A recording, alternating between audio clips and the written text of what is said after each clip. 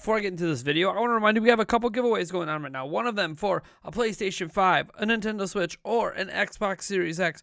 And also a second giveaway for 2 copies of Pikmin 3 Deluxe. Now you can comment on this video, like this video, subscribe to the channel, hit that bell icon, all that jazz. Go down to the description to find out exactly how to enter all this. And I wish all of you guys luck. Winner for the console giveaway is announced December 1st.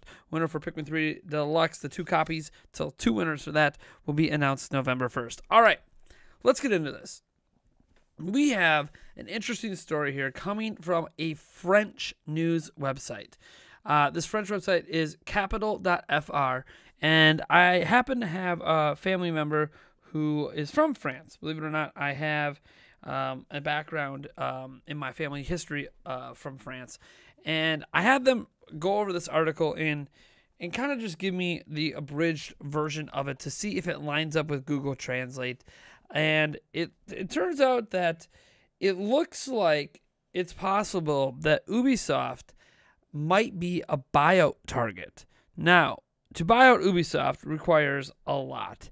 You have to own at least 51% of the shares to instigate what's known as a buyout. Now, famously, Vivendi, or maybe infamously at this point, Vivendi was very, very close to buying out Ubisoft at one point, and it took the CEO and founder of Ubisoft, Yves Guillemot, a lot of meetings, a lot of convincing to remaining shareholders to not hand over the rest of the company to Vivendi. And ultimately, his plea worked out. Vivendi sold off its shares, and Ubisoft was able to not be bought out by that company, which is a company that had previously bought out Activision.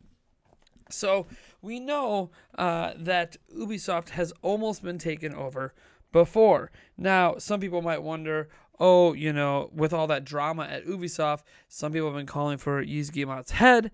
But to be honest, if it wasn't for him, there wouldn't be an Ubisoft probably to work at anymore anyways. So, yeah, he's going to get a little bit more leeway than maybe people think he deserves. Bottom line is, this article, and I'm just going to read the translated version because what I was told was kind of a brief summary, and I feel like the translation provides a little bit more context here. So here is what Google Translate is telling me. It says, Monday's announcement of Microsoft's takeover of video game publisher Bethesda is fueling speculation in the industry. Ubisoft looks like a target and could be prey for Sony, Google, or Amazon. The video game sector is booming. It must be said that the spectacular takeover announced the other day of game publisher Bethesda Softworks for $7.5 billion in cash by giant Microsoft has set fire to the powder keg. After having already been one of the few stocks to escape yesterday's general decline in the stock market, Ubisoft gained 3.38%, one of the strongest increases in the FBF 120 index due to its status as a potential target. Ubisoft stock is buoyed by speculation about its future as industry concentration continues. Indeed, after the acquisition of Bethesda, what will be the reaction of Sony or even more so Google or Amazon? LCM wonders. The research unit points out the targets of this size are very rare, and Ubisoft happens to be one of them. Bethesda has, according to it, around 3,000 employees, which makes it a medium-sized publisher compared to the 10,000 or so employees Electronic Arts has, or the 18,000 employees of the Ubisoft Group. However, Vivendi's last attempt to buy out Ubisoft was unsuccessful. However, companies like Google and Amazon have much greater financial power. And what's interesting about all this isn't that I think Microsoft's going to do this, because this is going to be more expensive than the $7.5 billion. They paid $7.5 billion for just for Bethesda, and like Ubisoft has like $6.4 billion or so cash like on hand in their bank. Let alone what that company's actually worth on the whole. To buy out Ubisoft is going to cost, I mean, $20 billion. It's going to be an absolutely insane number if anybody actually does it. So who would do it? Well, Microsoft, I don't think is going to go much higher than the acquisition they already did of Bethesda. But I do think that there's going to be some companies seriously considering this. You could look at Google. Obviously, they have Google Stadia. They would love to lock up Ubisoft. Ubisoft was a very, very early supporter of Stadia. However, Stadia sells games in a traditional matter of $60 a pop. It's not really anything unique compared to the rest of the video game industry. And obviously, we know Stadia hasn't been doing so well. Is Google really going to pump that kind of money into into a video game company when the product they have created for said sort of acquisition isn't exactly taking off. It feels like another one of those Google products that's eventually going to just be dropped. All right. That being said, we have to consider, obviously, well, Amazon. Amazon just announced Luna. For those who don't know what Luna is, because unfortunately it happened at a time that I couldn't talk about it, Luna is their streaming service, right? Amazon Luna is a streaming service, a subscription-based streaming service. It's like really, really, really cheap, like $6 a month.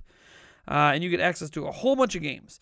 Now, that doesn't include Ubisoft's games. So it looks like Ubisoft is going to have a separate subsection subscription service in this. So kind of view it like when you go on cable TV and you have like your cable TV subscription, but then, you know, you have an HBO, a Stars, a Cinemax subscription. It's kind of like what's here. So you have your base subscription that gets you access to the indie games and some other companies' games. And then you have, obviously, the more premium subscription to Ubisoft. It gives you access to all the Ubisoft games. So it's kind of like a EA Access, except, you know, a little bit extra in addition. The fact that it's only $6 for Luna is probably going to make whatever Ubisoft charges, which is probably something like $10 or less, pretty attractive on that platform. And Amazon is one of basically 3 companies in the world that have the sort of server infrastructure that could properly pull off game streaming, so it's believable they could do something. The thing is, Stadia actually works. It's just how they're handling the money side of it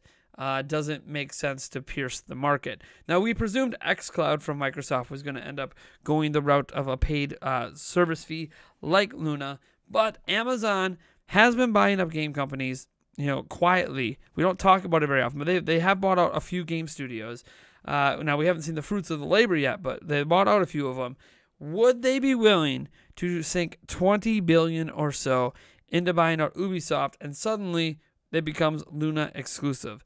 Obviously, Ubisoft and Yves Guillemot would do everything possible to prevent this. The current guy who runs Ubisoft, does not believe in buyouts. He wants Ubisoft to remain independent. He thinks they're best that they remain independent. Their games end up being everywhere. They don't have any oversight to bigger companies. But on the other hand, we are in, well, a pandemic still. And investors aren't going to necessarily turn down the ability to sell out and make millions and millions and millions of dollars. So it's possible that the offer from, you know, someone like Amazon could be so overwhelming to investors that they would gladly give up their shares to get a big payday and set themselves up for the rest of their lives or children's lives or whatever. It's just entirely possible that Amazon could do it. And remember, the guy who owns Amazon, who, well, not really owns, but I guess runs Amazon, is literally the richest guy in the world. So this $20 billion acquisition would be nothing for Amazon. So the question is, are they going to do it? Is Ubisoft going to get bought out? Or does Yves Guillemot have enough loyal investors on his side to prevent it? This is one thing that makes an acquisition of Nintendo very difficult. We've not talked about this much in the past because there isn't a realistic chance anyone could take over Nintendo at this point. But there are certain families that own huge chunks of Nintendo shares that prevents Nintendo from being a buyout candidate, because these families are like literally totally loyal to Nintendo as a company and are not going to sell their shares. It's basically something they just hold on to prevent buyouts and hostile takeovers, because that's what can happen if a company gets 51%. So Nintendo is protected because they have a lot of shares with trusted people that, you know, as far as we're aware, will not abandon Nintendo. Ubisoft has some big shareholders that seem to be like that, but Vivendi was so close to pulling it off. Does he still have enough in a down economy worldwide that some investors would consider taking whatever is being offered and just cashing out? That is an interesting question. Now, this isn't going to affect anything from Ubisoft now or next year, because right now these companies aren't doing anything that we're aware of. Again, this whole Bethesda thing has flipped the whole video game situation on its head. And right now, anything is possible. Personally, I want Ubisoft to stay independent. They need to fix their internal stuff. Like, I'm not going to get into it, but Ubisoft has some problems internally they need to address. But I want them to stay independent. I think they're best independent. You know, I know that I was kind of excited, I guess, a little bit by Microsoft's acquisition of Bethesda, but part of that's because I think Bethesda needs some oversight to fix some of their issues with their development string and fix some issues in their engine. So I think Microsoft might actually be a benefit to them in being able to provide money and backing to do some of those things and make the next Elder Scrolls the best it can be and all that. But the difference with Ubisoft is I don't think an acquisition actually improves the content. It just makes it platform exclusive. And we live in an age where platform exclusivity is a big deal. And you're going to see companies, especially with these streaming services, try to buy up a lot of these companies. You know, obviously Microsoft is working directly with EA Access. You know, I'm not saying Microsoft's planning to buy EA. I'm just saying that, you know, they seem to be trying to lock something up with them. You know, even if Amazon doesn't buy Ubisoft, could they lock something up with them and prevent Ubisoft games from being streamed on xCloud? There's going to be some interesting stuff happening, and we'll have to see how this industry takes shape over the coming years. I am Nathaniel Rovajans from Nintendo Prime. Thank you so much for tuning in, and I'll catch you in the next video.